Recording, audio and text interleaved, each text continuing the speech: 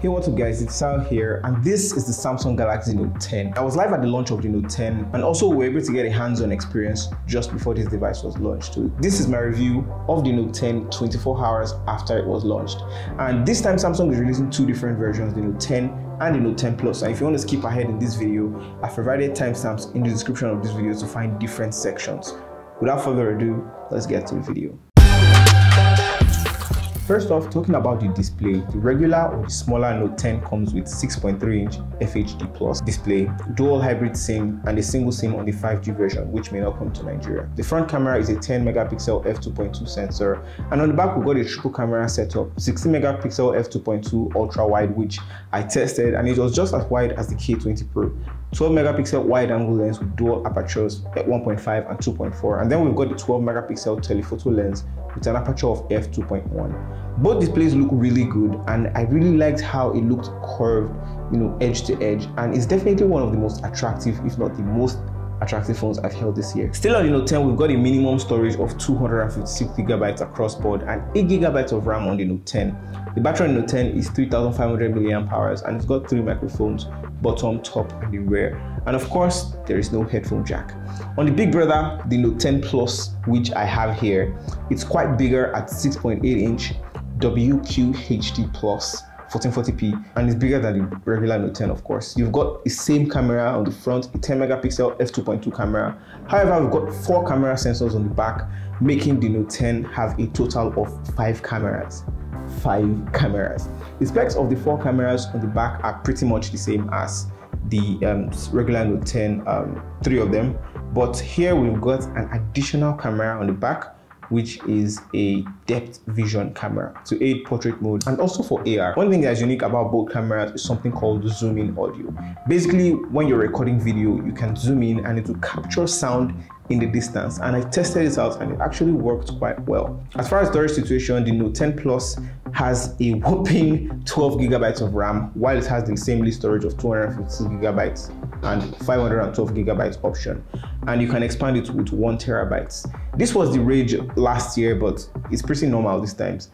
Here you have 4300 mAh battery, and according to my source, he streamed YouTube for 10 hours straight, and his battery only got to 10% after. Like, wow, that's crazy. Since I got mine from the launch day, I didn't plug it in, and I had 13% battery low, so that's something to note. There's no headphone jack as well, and in the box of all of them, the commercial box that you're going to get, you only have a USB-C earpiece, and this is basically to encourage people to buy the Galaxy Buds, according to my source again, and this is like taken off of the page of Apple's books with regards to AirPods. Another reason Samsung gave for taking away the headphone jack is to make the device slimmer. Now, it did look slimmer. Samsung also says a third reason for the removal is to add 100 mAh to the battery and to improve the haptic feedback. I actually posted about the haptic feedback, and it actually felt very intuitive. But basically, this is just to tell you to get the Galaxy Buds. That's what they are trying to tell you, get the Galaxy Buds. On the bottom, it's just a microphone port, USB-C port, speaker, and the S Pen. There's nothing to the right side, and the left side has the side button and the volume keys. They call it the side button because you power off the device with a long press, and a long press now gets you Bixby. So to turn off the device, you have to go to the notifications to do so. But this side button is actually remappable. You can actually remap it to power off your device, and it can be remapped to launch the camera. Basically, you can remap a double tap and a single tap, which can function to even open apps as well. I think this is a good feature. During my usage, because I'm so used to the power button being at the right, I couldn't get used to this placement so quickly. I probably will get used to it later.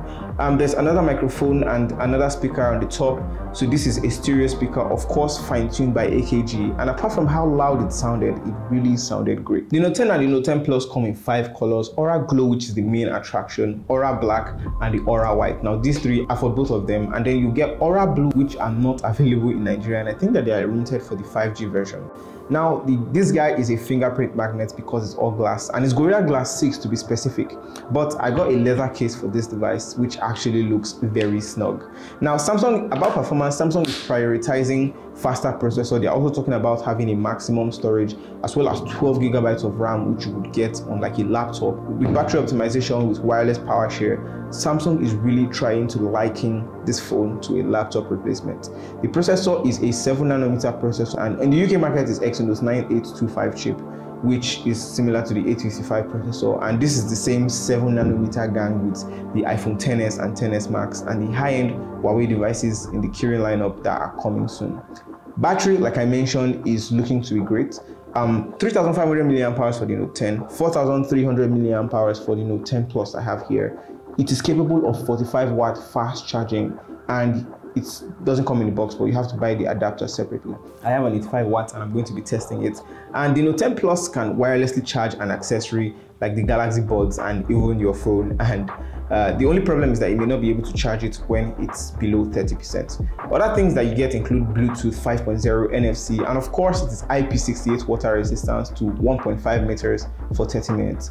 Now, as far as the S Pen, it did get some improvements as well. Samsung says the improvements here are to aid productivity, and one of the main improvements that the new S Pen comes with is air gesture, or air actions as Samsung brands it. You can press the button and wave the pen to the right or to the left to control and swipe on the screen for its functionalities. This works mostly in the camera app, making the S Pen some sort of remote control, mainly for changing camera modes, changing the camera functions, and also zooming in and out.